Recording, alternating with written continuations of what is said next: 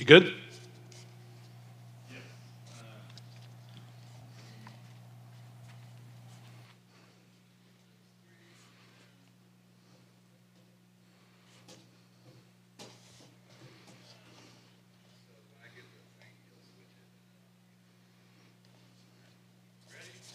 Yes, sir. Well, good morning, Heights Community Church. We are so excited to still, in the midst of all the stuff that's happening in our world, be able to gather via an online space this morning and to lift our hearts and to worship together and to run to Jesus into his arms. This morning is a little different, as you know, because you're all at home this morning, not just some of you online. We decided as an elder team with all that was going on, our staff kind of got bombarded within the lines of their homes. And so we just didn't have the resources to be able to execute a gathering this weekend. We hope that everybody's healthy and we're back in rhythm next Sunday on the 8th. But this morning, we're all here online. So everybody say hello. Let's just watch the comments blow up. Shay, we're kind of back to the old rhythm. You should have a bajillion comments, way more people to welcome than you can get to today. But we're excited that even in the midst of this culture, the pandemic taught us that we don't have to just throw everything out. We can still connect, still worship together, and still dive into God's word. And so we're excited. Invite some friends to join you. Hope maybe you have somebody in your living room that doesn't normally worship with you on the weekend. And maybe this morning we could just enjoy our time together. I read a really cool story this week about they sort of surveyed 2,000 British people. And one of the things they discovered is this need for technology in our world has kind of made us impatient people, right? Because what happens is we have such access to technology and so quickly that the minute it doesn't come, we start to get frustrated. We start to get impatient. And so I was reading through the study and I realized, hey, I'm not sure the British people are all that impatient at all, because what the research said of these 2,000 British people is they start to get frustrated at about the 22-second mark. And I started thinking to myself, man, I'm up trying to reboot the back of the TV at the 5-second mark. So these British people certainly can't be all that impatient, or Ken must be really impatient, or some combination thereof. I saw a really cool story as well this week as we get ready to just lift our hearts in praise together. And it was about a gentleman who was walking along carrying a cup of coffee. And somebody bumped into his arm and he spilled the coffee everywhere. And somebody says to him, hey, why did you spill your coffee? And he says, hey, because somebody bumped into me. It wasn't my fault. And the gentleman says back to him, says, no, you didn't spill the coffee because somebody bumped into you. You spilled the coffee because that's what was inside the cup. See, had he had tea inside the cup, he'd have spilled tea. Had he had water inside the cup, he'd have spilled water.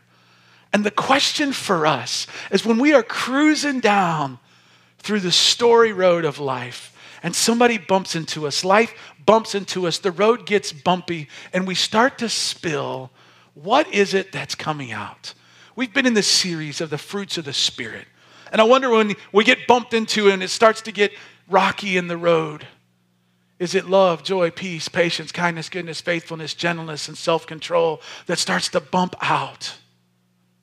Or is it frustration and anger and rage and malice and slander and all those kinds of things? Because here's the deal. Life gives us the cup, and you and I decide what goes inside. And so this morning, as we prepare our hearts in a time of worship, I just want to ask you, would you start to say to God, God, show me what's inside and show me some spaces that you want to grow and you want to produce maybe a fruit, a product in the cup of life for Ken or for you, that maybe I just need to be more aware of and more in tune with what you're doing. And we're going to worship and praise this morning. You can clearly see behind me, we don't have an entire band of what that looks like. We're trying to just do the best we can do as an elder team and a leadership to walk together, to steward this body, to love our fellowship together. But we are going to lift our hearts in praise. So I want to just invite you where you are. Would you have someone in your room right now just pray in your house? And then I'll pray in just a moment and we'll spend a time of worship and praise together. So go ahead and just pray in your home out loud. Something really cool happens when we pray out loud.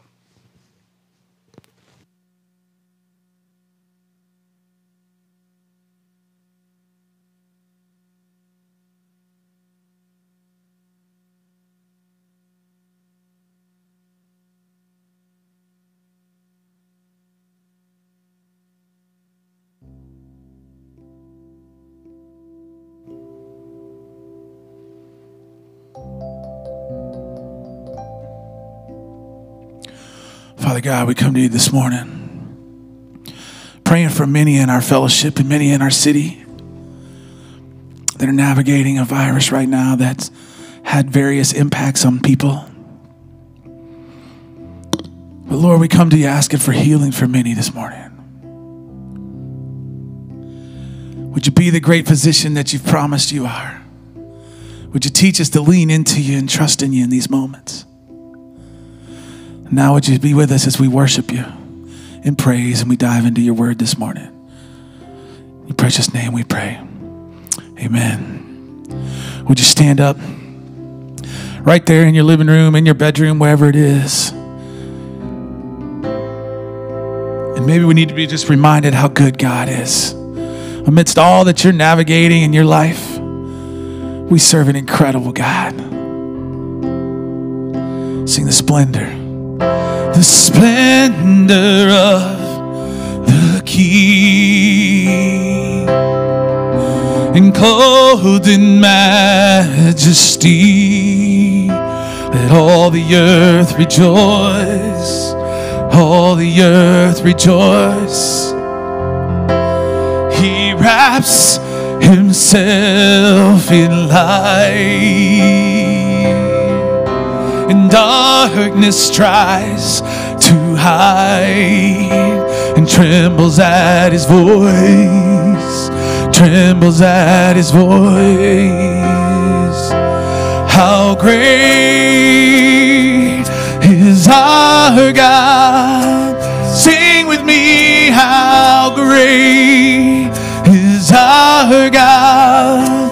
And all will sing, how great is our God. Sing age to age, and age to age he stands, and time is in his hands, beginning and the end, beginning and the end. The Godhead, three in one. Father, Spirit, Son. Father, Spirit, Son. The Lion and the Lamb, Lion and the Lamb. How great is our God? Would you sing with me? How great is our God? And all will sing, how great is our God. He's the name above all names. You're the name above all names, and worthy of all praise. My heart will sing, how great is our God. One more time, you're the name above, 'cause you're the name above all names, and worthy of all praise. And my heart will sing, how great is our God.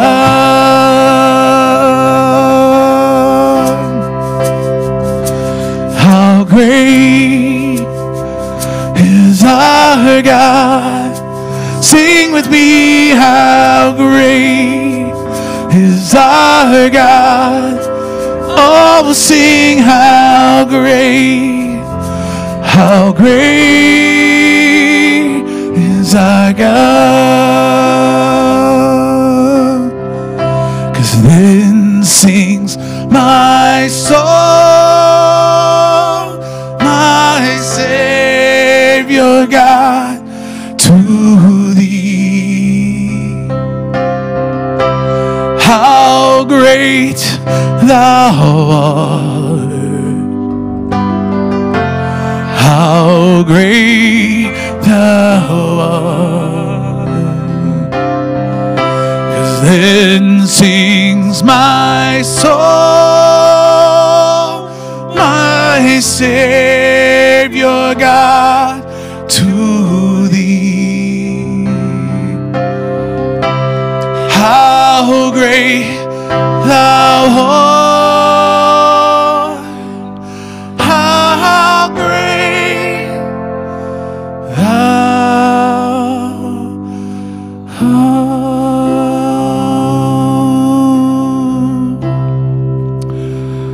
Would you have just a moment in your living room and just talk about those fruits of the Spirit: love, joy, peace, patience, kindness, goodness, faithfulness, gentleness, and self-control.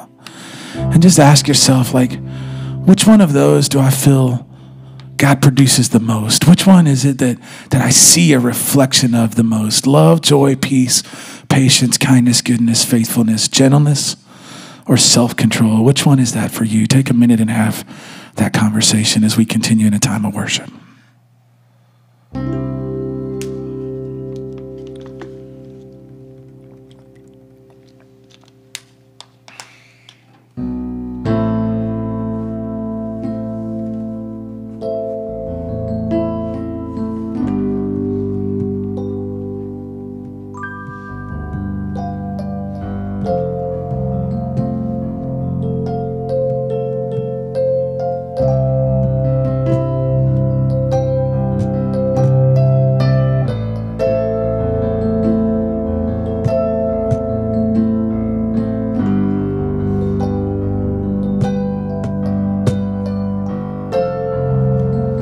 Sing this together.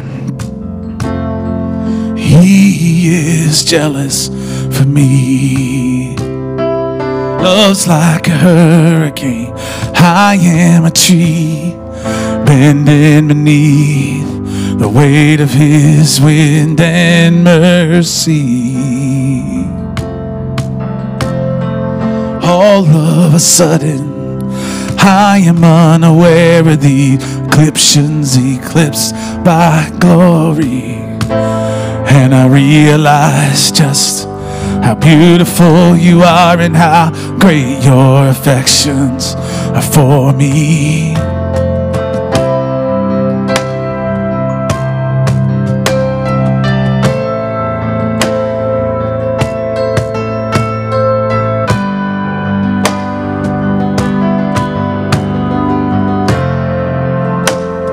Sing it with me. He is jealous. He is jealous for me. Love's like a hurricane. I am a tree bending beneath the weight of his wind and mercy. All of a sudden, I am unaware of these afflictions eclipsed by glory, and I realize just how beautiful you are and how great your affections are for me. Oh, how he loves us so. Oh, how he loves us. How he loves us so. Yes, he loves us. Oh, how he loves us. Oh, how he loves us. Oh, how he loves. And we are his portion, and he is our prize, drawn to redemption by the grace in his eyes. If grace is an ocean, we're all sinking. Heaven meets earth like an unforeseen kiss, and my heart turns violently inside of your chest. And I don't have the time to maintain these regrets when I think about the way that he loves us. Oh, how he loves us. Oh, how he loves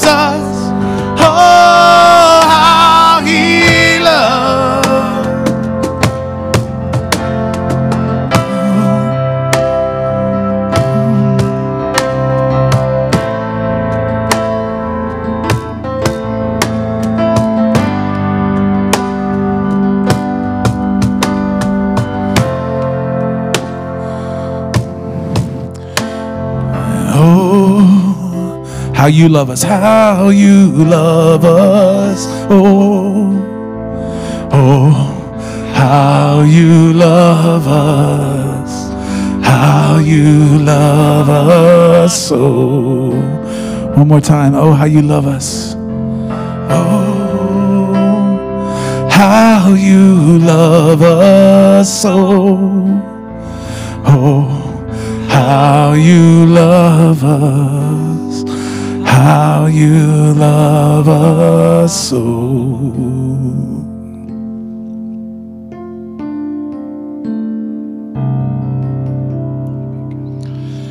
Father, indeed, we give you thanks for just the incredible deposit of your love in our life. For those places that we can see those tangible expressions of it, like we can almost reach out and touch them. We're reminded of them. We give thanks. For those places that we just have to trust in faith. We have to lean into your word. We have to lean into your presence, that you're there, that you're still loving us, even in those moments that it feels like a grind. And we trust you. We give you thanks. Thank you for loving me. In your precious name we pray. Amen.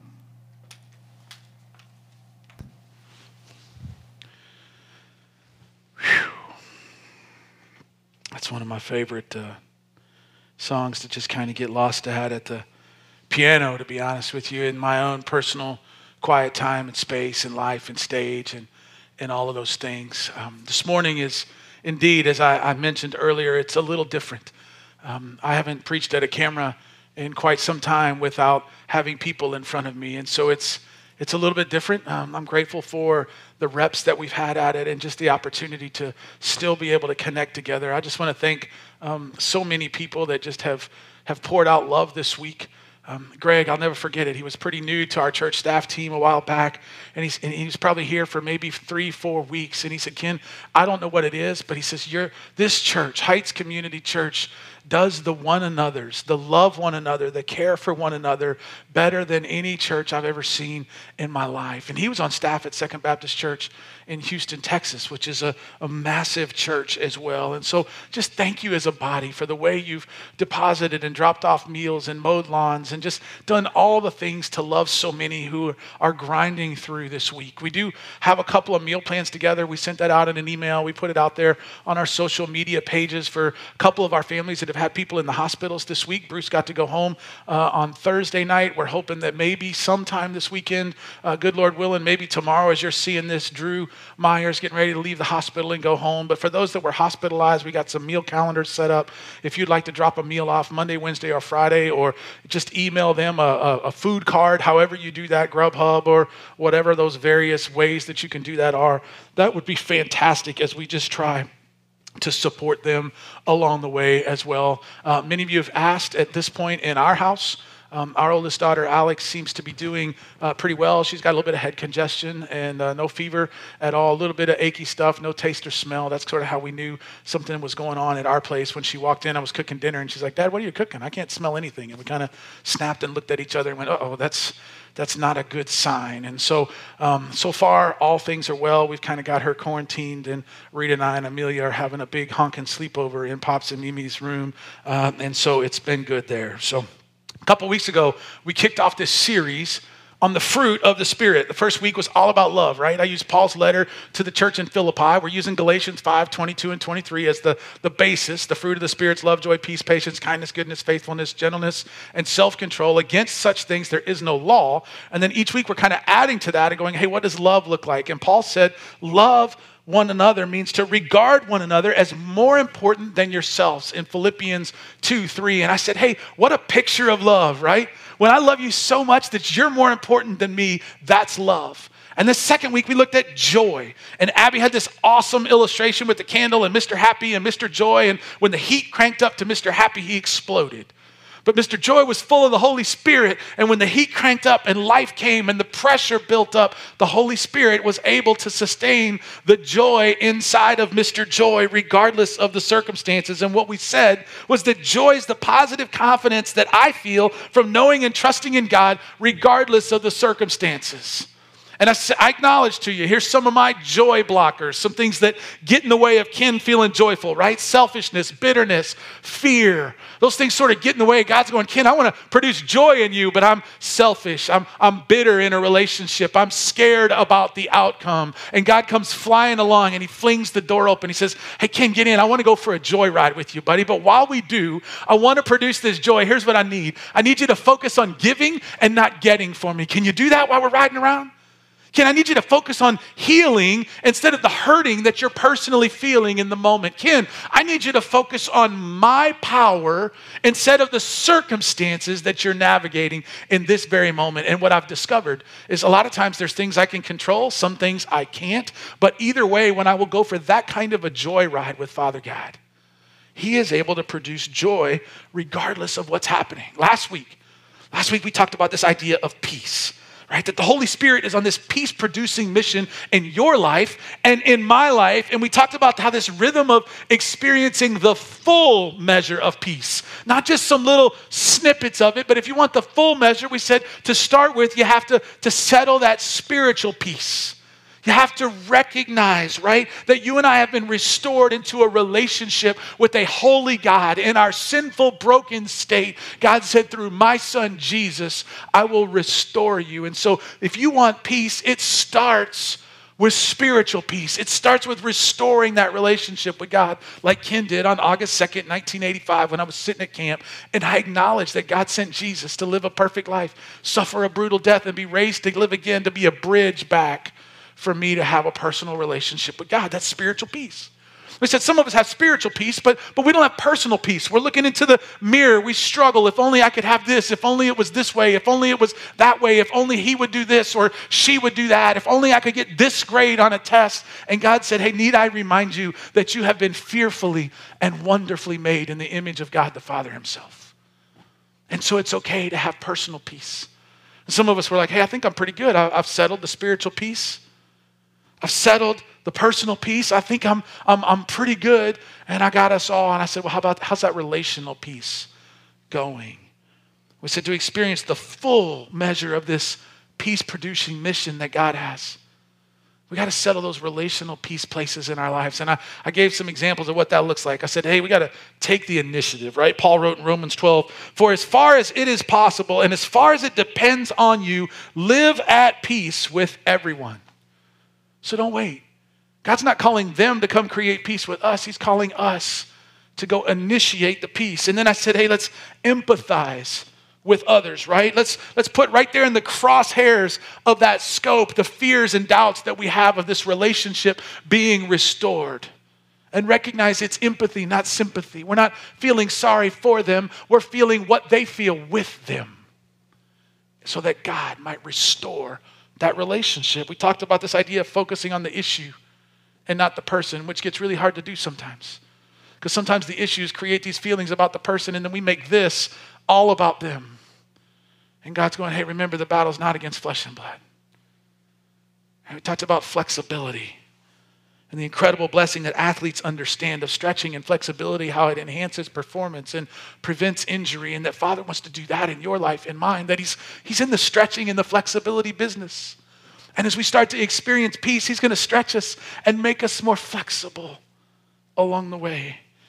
And the last part of that, I said, is focus on restoration and not reconciliation.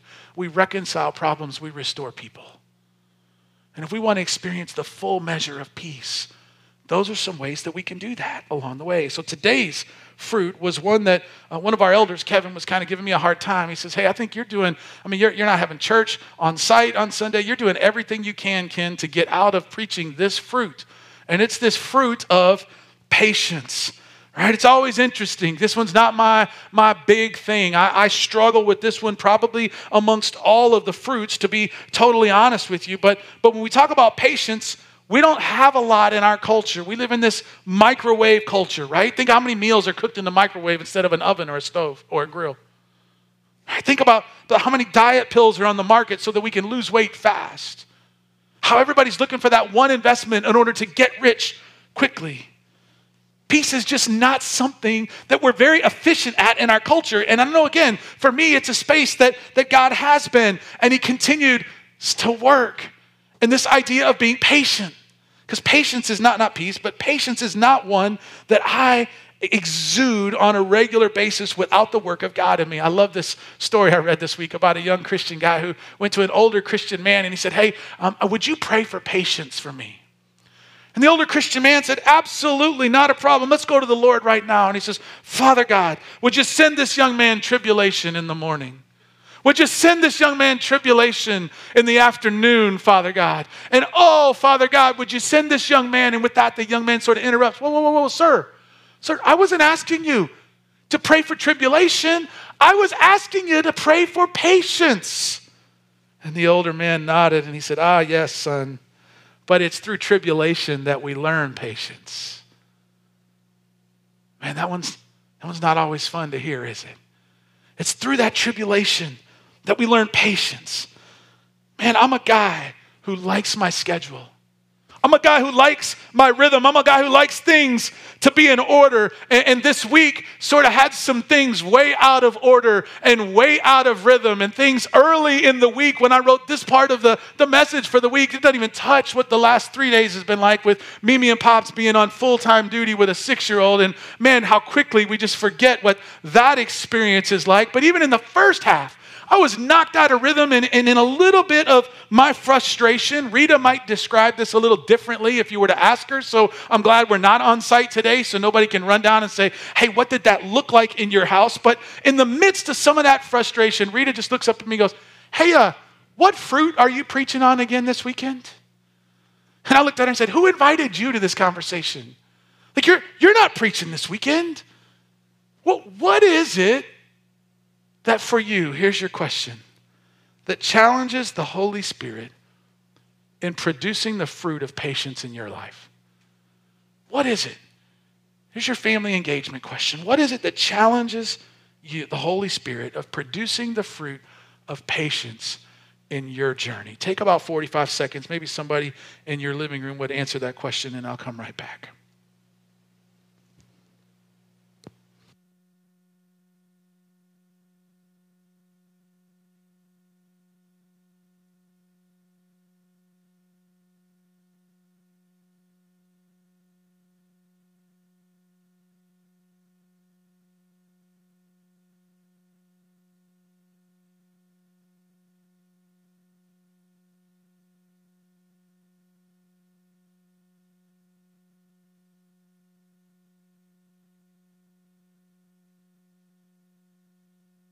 About 10 more seconds.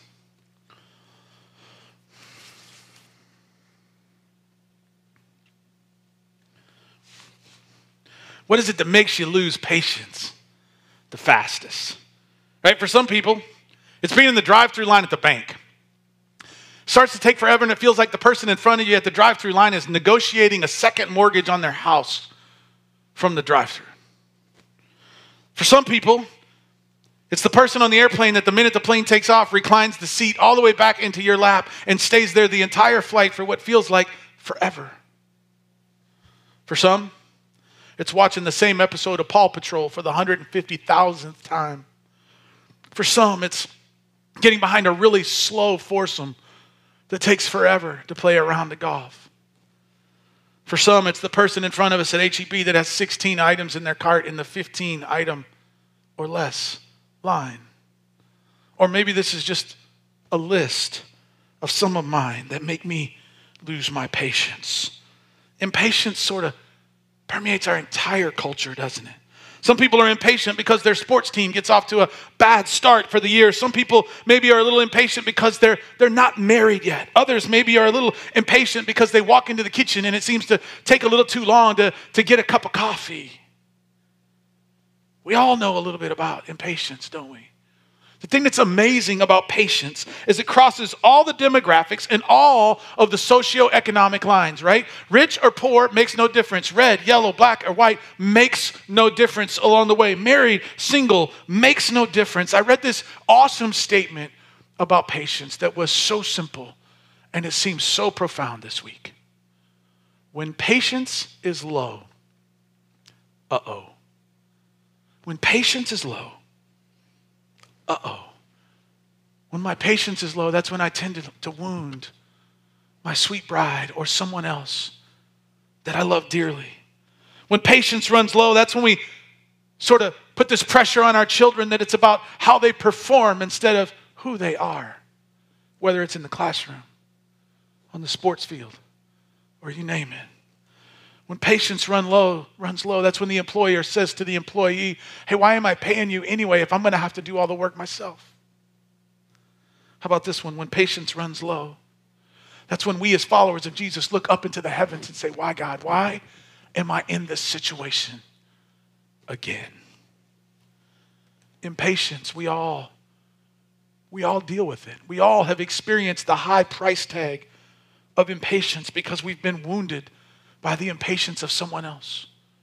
And my guess is we've all wounded someone else with our own impatience. We've seen that damage professionally.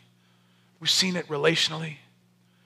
And yes, some of us have even seen it spiritually through the flesh of people within the body of Christ. In the New Testament, the word patience is macrosumas.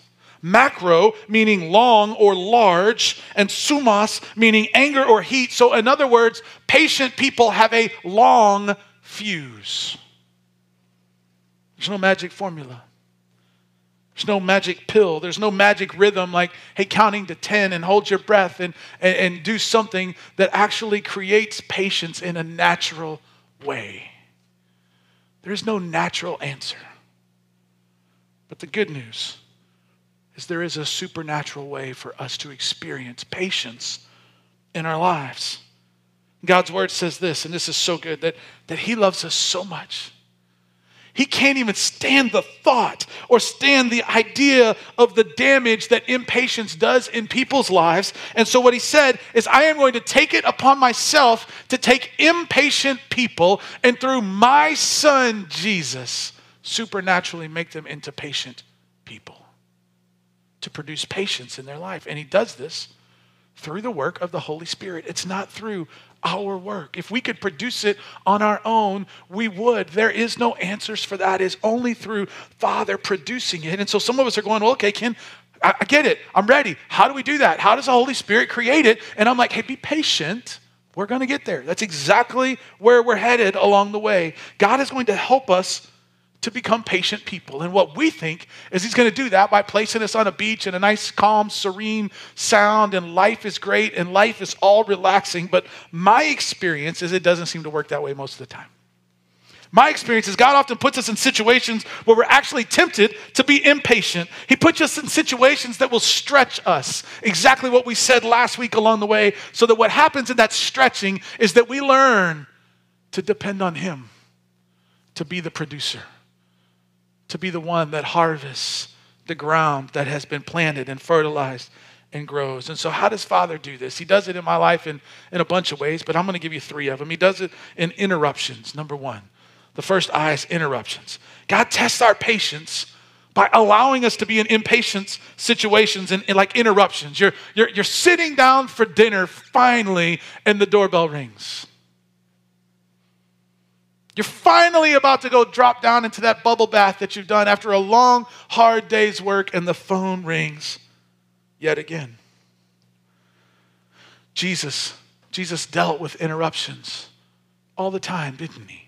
I love the story in Matthew chapter 19. Jesus is literally sitting there teaching, which he did on a regular basis. In chapter 19, verse 13, let's read this together. Then people brought the little children to Jesus for him to place his hands on them and pray for them. But the disciples rebuked them. And Jesus said, hey, let the little children come to me and do not hinder them, for the kingdom of heaven belongs to such as these. When he had placed his hands on them, he went on from there. In other words, these kids, they want to come talk to Jesus, and the disciples are like, they're too impatient. Hey, y'all get away. And Jesus says, listen, no. Stop being so impatient. Let them come. In fact, if you don't have the kind of faith these little children have, you won't even inherit the kingdom of God. There are all kinds of examples in the gospel letters, Matthew, Mark, Luke, and John, that showed Jesus being interrupted on a regular basis and the incredible grace and patience that he showed in each and every one of those situations when these interruptions occur in our life.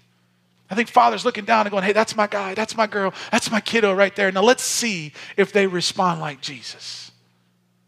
Interruptions foster and grow patience in our lives. The second one for me is inconveniences.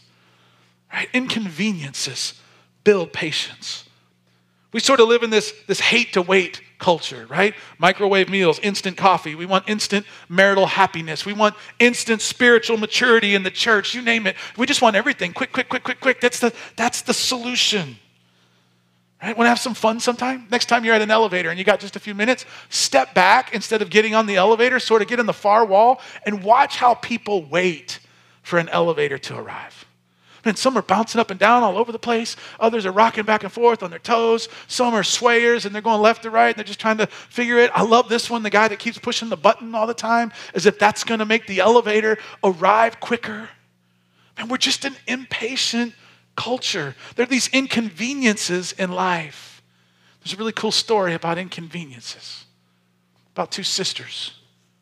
Luke recorded it in chapter 10. It was about a woman named Mary and a woman named Martha that were sisters. Some of you may know the story, but they're preparing for a pretty big party. Jesus and his buddies are coming over, and so Martha starts running around the house, decorating the tables and getting the food going and picking things up to get the bread, to get the place ready for this perfect party with Jesus. And in her opinion, Mary wasn't exactly pulling her weight.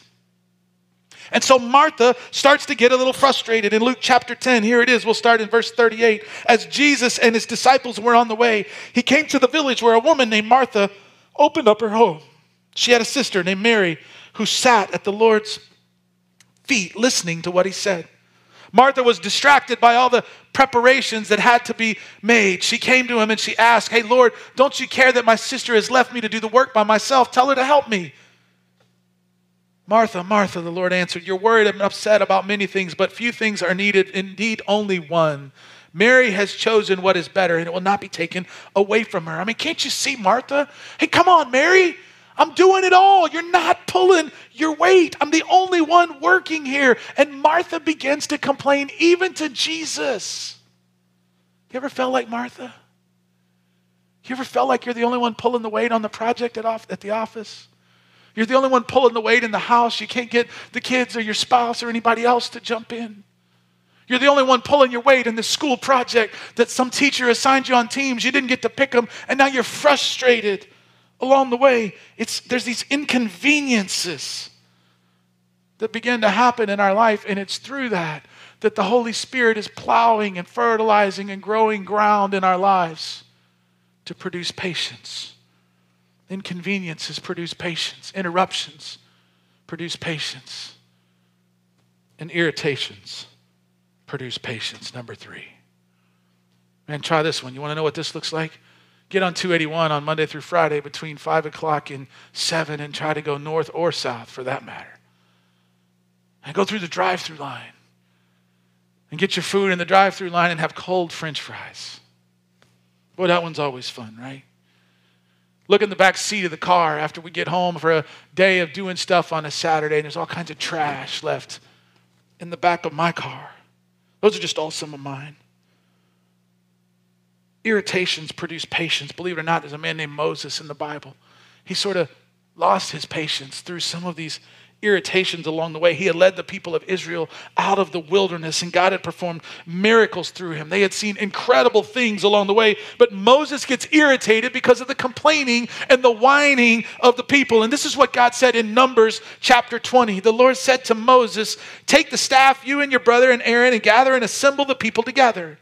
Speak to that rock before their eyes, and it will pour out water. You will bring water out of the rock for the community so they and their livestock can drink." And Moses is so frustrated as he gathers the people together. He's tired of all the complaining and all the whining, and instead he takes the staff and he hits the rock.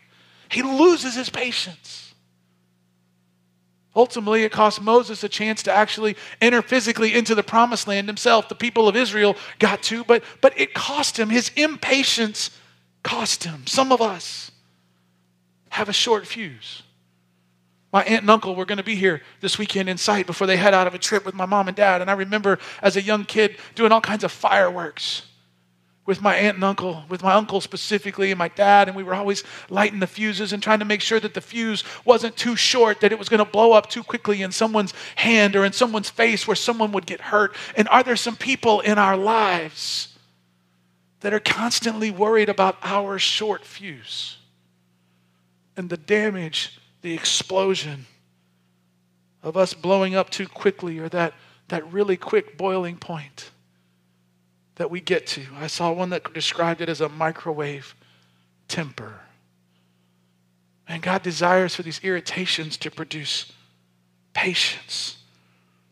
The Holy Spirit is in the business of using these interruptions, of using these inconveniences, of using these irritations as soil, as ground to fertilize and grow patience in our lives if we will allow them.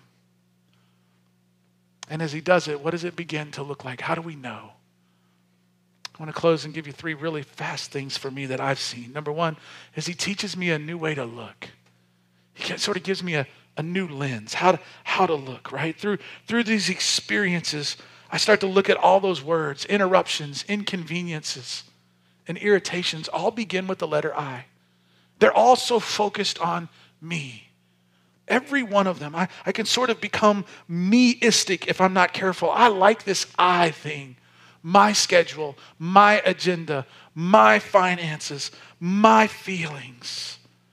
And God says, listen, can I give you a new way to look as I produce patience? I'm going to gently take your head in my hands and I'm going to move it off of you and I'm going to slowly begin to redirect it to me so that you can see how I see, so that I can produce a patience that comes from me through you and it gets to overflow into the lives of people around us. The Holy Spirit will do that if we will let him. And I am so thankful for his patience with me, as he's over and over has to keep lifting my head. Scripture actually tells us, even for those that aren't followers of Jesus, he's even more patient. See, Peter's second letter in chapter 3, verse 9, he says, not wanting anyone to perish, but for all to come to repentance. Like, he's patient. He is waiting for all of us to put our head off of us and onto him. But don't miss this. And I'm not trying to be the bearer of bad news. While all of that is true, and he is patient, and he is gentle, he also says there is coming a day when he will come again, and his patience runs out, and it will be too late to call upon the name of the Lord. And I'm not trying to scare anybody or use fear. I'm just saying to you, hey, let's not test his patience too long.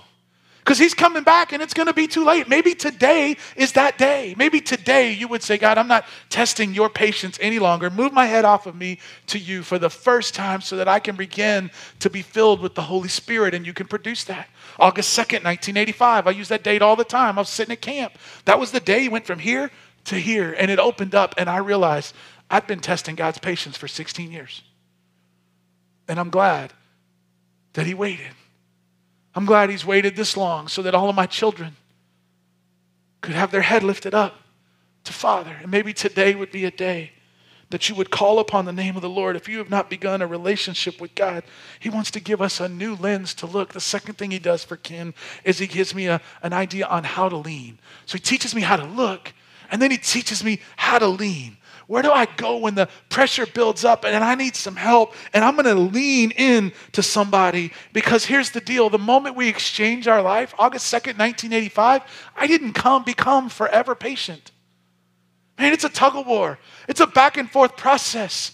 And I started thinking this week and I'm like, look at Peter. Peter's like the poster child for this illustration, right? For inconsistency. One minute, Peter's going, Jesus, I'll die for you. The next minute, Peter's going, hey, I don't even know who you are. Jesus, who? Right? One minute, Peter's walking on water. The next minute, he's drowning in a sea of despair. And I thought, yeah, Peter's the poster child. And then I looked in the mirror. And I thought, man, how patient is Father with me, with all my junk, with all my weaknesses, with all my words at times, with all my thoughts at times. He reminded me that he's patient and he continues to do a work in me. And even when I am quick to lose my patience, he takes my lens again and focuses it back to him. And it's a constant give and take. And there's moments where I'm like, Father, I don't even know if I'm gaining any ground. And people around me begin to say, hey, you're slow. You're a turtle when it comes to patience, Ken, but you're gaining ground. And the more I lean into him, the more ground I gain. The writer of Proverbs in 20 says, a man's steps are directed by the Lord. They're directed by him. If we'll lean into him. A couple chapters earlier in Proverbs chapter 14, he says, a patient man has great understanding. Right? In other words, this is a sign of spiritual maturity, whether we know it or not. Hey, are we growing in the Lord? Are we a patient man? A patient man has great understanding, but a quick-tempered man displays folly. Patience wants to grow. He teaches us how to look to him instead of ourselves. He teaches us how to lean into him instead of pulling away from him along the way. He also teaches us, I think, that we see this idea of needing patience and leaning into Father all through Scripture. Noah waited 120 years for the flood after building a boat. Abraham waited 100 years for a son. The people of Israel waited hundreds and hundreds of years for a Savior that had been promised, this Messiah. He says, I'm going to teach you how to lean. And as I teach you to lean into me, I'm also going to teach you to lean into my patient people. Some people that God puts in your circle that are experiencing the fruit of patience. And they begin to help us see what we can't see in ourselves. Proverbs 22 says, do not make friends with a hot-tempered man and do not associate with one who is easily angered, or you may learn his ways and get yourself ensnared. Because here's the deal. Impatience is a really contagious disease, you guys.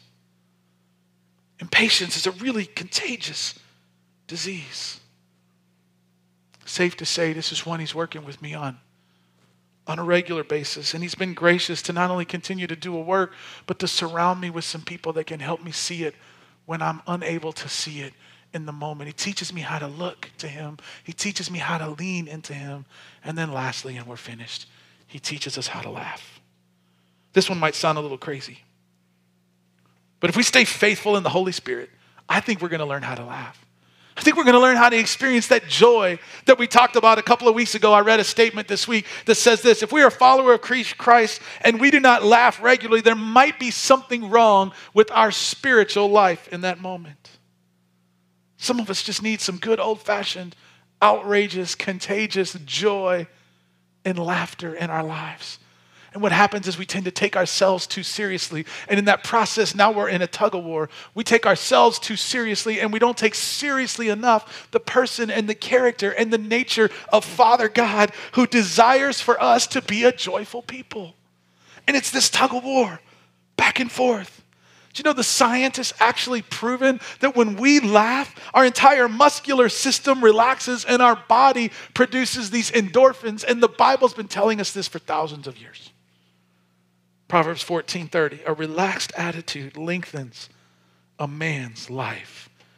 We find joy when we learn how to laugh and enjoy Jesus and enjoy life. You guys, the Holy Spirit desires to produce the fruit of patience. Yes, there's going to be inconveniences. Yes, there's going to be interruptions. Yes, there's going to be irritations. But in those, he's going to teach us how to look to him instead of looking to ourselves, how to lean into him and to his patient people instead of leaning into our frustration and our own impatience. And he's going to teach us how to laugh along the way to where we find fun and joy even amidst the frustration. And he wants you and me to discover patience, to grow it, to exude it. Now make no mistake, the minute we log off today, some of you are going to go to brunch. Some of you kids are going to go outside and want to go play. Some of you have something that's next. Some of you are headed into the kitchen to get lunch. Some of you are going to figure out what we're watching on TV when we log off the Facebook or the YouTube thing that's going here. And can I just tell you, the minute you start it, your patience is going to be tested. Because Satan's just going, hey, they just learned about patience. Let's see how they do. Let's go see how they respond. And are you and I, in that moment, are we going to try to quiet and stuff down the harvest of the Holy Spirit producing this fruit? Or are we going to envelop it and open up our arms and learn how to look and learn how to lean and learn how to laugh as Father God does a powerful work of producing the fruit of patience in your life and in mine?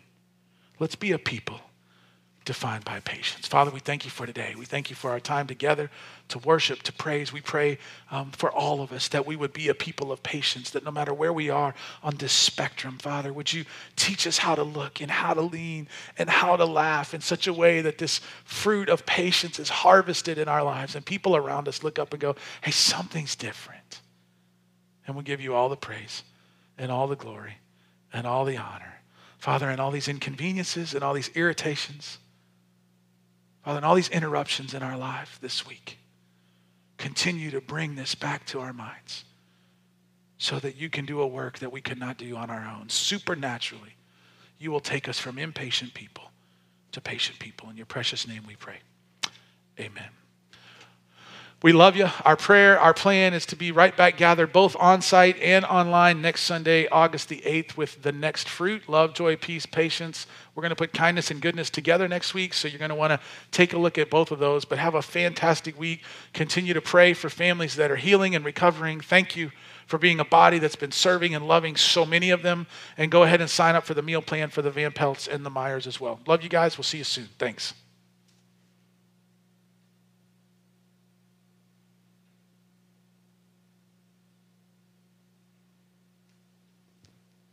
Good.